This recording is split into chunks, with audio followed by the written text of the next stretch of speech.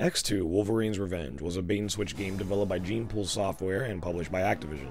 And if you're wondering why I'm already starting off hot with this game, it's because Wolverine's Revenge is a miserable time for a multitude of reasons. I remember getting this game under the presumption that I'd be playing as Hugh Jackman's Wolverine. I mean, any kid would. Just take a look at the damn box art, only to be lied to with a game that's Wolverine is based off of the new X-Men comic book design that was being published at the time. Being bummed out at that discovery, I was still okay with it because, well, it was a Wolverine game, something that we had far and few between of. And coming hot off the movies, of which this game has zero correlation to, by the way, Wolverine was by and large the most popular character by leaps and bounds. The main reason why this game has the name X2 on the cover with a picture of Hugh Jackman was due to, well, you guessed it, Activision trying to capitalize on the hype surrounding X2, X-Men United, which would debut a month after this game would release, with the game releasing on April 14th, 2003, and the film on May 2nd, 2003. This movie tie-in completely screwed with Gene Pool, who had already begun development for the game completely devoid of anything movie-related. As a matter of fact, this game was originally going to be called Weapon X because the main story of the game revolved heavily around Wolverine's origin. The tie-in also made sure that the game would be released on a hard deadline to coincide with the film release, meaning Gene Pool was on the wire here, and the end result for this game definitely shows because of it. I dare say that the only positive from the movie tie-in deal was the fact that they managed to get Patrick Stewart to provide voiceover for— Good God! What is that? Is that an alien? Oh, Professor X, what did they do to you? Well, moving on. Mark Hamill provides the voice of the titular character Wolverine as well, in a role that hardly gets any mentions for him, but I think it's one that he did an amazing job at. Not exactly sure why Marvel didn't pursue Mark to be the permanent voice for him, but it was definitely a missed opportunity. Still, we got Steve Blum, so I guess it's not all bad. He's got the right amount of rough and tough sound for him, and I thoroughly enjoyed him here. With enough time, Mark could have definitely honed a definitive Wolverine, but in his solo outing, this wasn't bad at all. Like I mentioned earlier, the squeeze was put on Gene Pool to deliver a Wolverine game to coincide with X2, and the end result was a game that suffered heavily because of it. Despite a strong opening, Wolverine's Revenge's plot is very average considering what they were trying to do. It feels like a game that got caught up in the license more so than anything, because a lot of the plot just feels like they're hitting beats to include some of the X-Men's most notable villains for the sake of simply doing so without there being much reason for it in the story. I'm all for including characters like Magneto and Juggernaut in video games, but Wolverine is horribly outmatched in these scenarios, regardless of how powered down some of them may be. And the fact that he goes toe-to-toe with them and wins, only for these Omega-level mutants to simply just be tossed aside for a virus subplot that is the main story's plot drive, just seems like a disservice to these characters. I dare say that the only character outside of Logan to get any service to him is Sabretooth, but he's barely in the game too. Still a tormenting psycho though. There's also the ending, which I have a pretty big issue with. Throughout the game, Logan is trying to find a cure for the Shiva virus implanted in him as a fail-safe by the people in charge of the Weapon X program. But the subplot throughout the game has him being assisted and saved by multiple people, only for them to give little to no explanation as to why until the end of the game, where it's revealed that the reason was because someone wanted revenge and wouldn't allow you to die if it wasn't on their terms. This comes completely out of nowhere, and it was hardly built up that by the time when you beat the game, and that's if you can beat the game, we'll get there, you'll feel so underwhelmed by how much things just simply happen that because of that you're left extremely unsatisfied.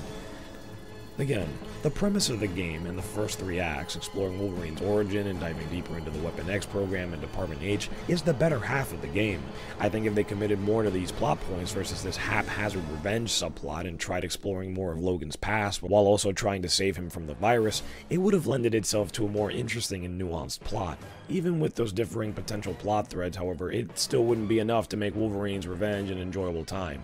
Despite this game having some of the best music for a comic book video game, and some amazing snow deformation tech that really hadn't been seen up until this point, Wolverine's Revenge is a rough game to play. It's your standard action-adventure game. You beat up bad guys with punches and kicks, and Wolverine's trademark retractable claws.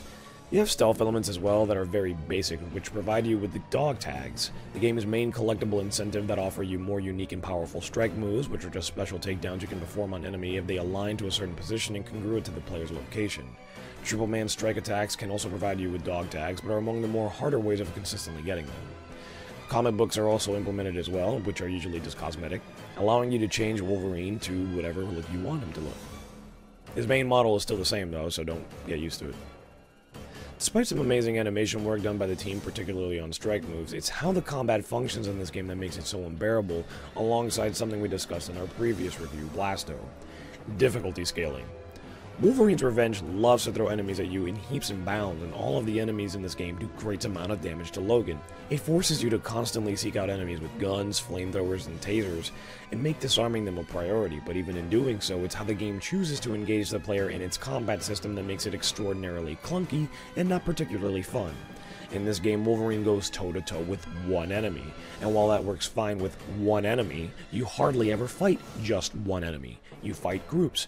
Oftentimes you're surrounded by swarms of enemies, and since you can only focus on one enemy at a time, even with the target change, you're relying on enemy positioning to occur to constantly spam strike attacks to deal with them in a more immediate fashion to better your odds. This makes the combat more of a test of patience than anything else, but a bigger issue is just how much you get stun-locked by the enemies in this game. They are unrelenting in their attacks, and it makes the game a situation of cat and mouse, constantly having to run away from large groups in hopes that they position themselves in a spot where you can do your takedowns without being put in a stun lock or just constantly blocking until forever. Having attacks that can hit multiple enemies in one go would have made a world of difference, but nothing like that exists in this game outside of the baseball slide.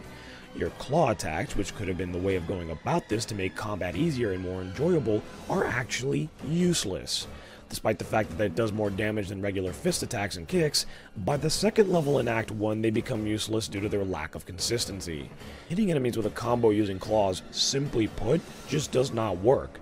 They either dodge it or hit you out of your own moves, essentially making them useless in comparison to the regular fist attacks, which for the most part, work all the time. Another factor in claws being detrimental is the fact that your healing factor will not activate with your claws out. You have to have them sheathed and be out of combat in order for that to kick in. This is the biggest sin you can possibly commit with this character. People want to slice and dice as Wolverine, and despite that, this game treats the claws like they're Tupperware. The healing factor situation, however, presents one of the biggest problems with this game. Because Logan can self-heal, there are virtually no health recovery items around the maps. Finding these containers are as rare as finding vibranium, and this wouldn't be such an issue if the healing factor healed faster and enemies didn't hit as hard as they do. I don't envy the designers because ultimately this is a tough call to make. The game obviously needed to have difficulty to it, otherwise what fun would it be if you can just mow through everything as this unstoppable killing machine Wolverine was meant to be. But a fine line between fair and balanced and fun was never crossed here. Once you hit the third act, the difficulty ramps up to such a degree where it feels like you can only get past certain sections of the game out of sheer luck, and that is never a good sign.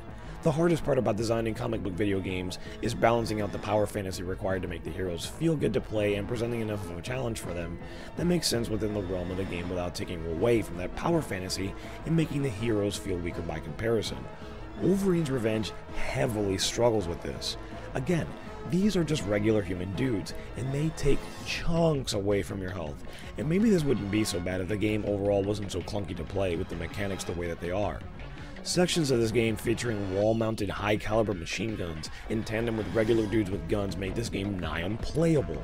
The damage scaling is just too much, and having to disarm both the wall-mounted guns and the goons is far too arduous and frustrating because even if you manage to, you still have to sit somewhere or run around in circles until your health gets back up to a point where you can manage taking on the enemies. It's an extreme test of patience that I'm honestly shocked no one caught in playtesting. Furthermore, to reiterate what I said about the claws being useless in this game, in the 5th act of the game, the final one to have levels in it as Act 6 is merely a boss fight, you're introduced to mutant hunters. These enemies are specifically designed to counter mutants and take them out, which means for Logan, they are cloaked, shoot high damage rounds with toxins in them to affect your healing factor, which makes it take even longer to kick in, and they repel claw attacks. This conceptually would work with what I was saying earlier about having things make sense within your game world for the sake of difficulty, if it wasn't for the fact that the entire journey of this game feels like you're fighting these guys anyway. I think the best example of everything wrong with this game comes in Act 4's chapter titled Locomotion. Right before you fight the Juggernaut, there's a lone enemy you have to take care of. In fighting this dude, he absolutely hurts. He has a weapon that stuns you on hit and these weird gauntlets that seemingly double up his damage, taking out a quarter of your health on hit. After taking him out, you fight the Juggernaut, who in a full sprint only takes out a small bit of health? It doesn't make any sense. But all that pales in comparison to the gun turret sections. There's only 2 of them in this game, but that should tell you all you need to know if I'm mentioning it. These sections, simply put, are unforgiving. Firstly, you once again take way too much damage. Enemies shred you like Swiss cheese during these sections, and what's more annoying is how floaty the aiming feels, which leads to a lot of inaccuracies you really can't afford. The first section is a lot more forgiving because you can at least hop off the gun turret and heal your health if you really need to and then jump back on. The second one, however, it nearly breaks the game. Unless you take the time to single-handedly remember every single place an enemy comes out from and at what specific time they do, you are not getting past this gun turret section. You can't get off the gun, and there is no way to heal. Simply put, you have to hit the enemies before they hit you, and that is absolutely impossible to know on your first couple of attempts, and it is a special kind of frustration that will cause you to turn off your console or play a different game. It is that bad. But the worst part about all of this, what really seals the deal in this game going from frustratingly difficult to changing the disc to play another kind of game awful, is the lack of checkpoints. Levels in this game are extremely long, and certain sections are ridiculously tough, and the sheer frustration of dying in the middle of one of these labyrinth-like levels near the end of it, only to be sent back to the beginning to go through the hoops and hurdles all over again, is insane. How no one thought to add checkpoints in most of these levels, and I emphasize in most because there are checkpoints, believe it or not, but they seemingly forgot to add them in the levels and chapters that really needed them, particularly in the Void, boggles my mind beyond comprehension. This game is extraordinarily brutal and massively unforgiving. Despite it being a superhero game, feeling heroic is about the farthest thing you'll feel when you're playing Wolverine's Revenge. And this is a game that feels like it is constantly fighting against itself, trying to do way more than what it's capable of. From clunky mechanics, egregious difficulty scaling, supreme lack of checkpoints, and a story that had some potential but ultimately failed to live up to it, much like the game itself, Wolverine's Revenge is a rough time. This is not a game that I would recommend playing without cheat codes, because honestly, playing this game as God mode is a lot more manageable than playing it normally.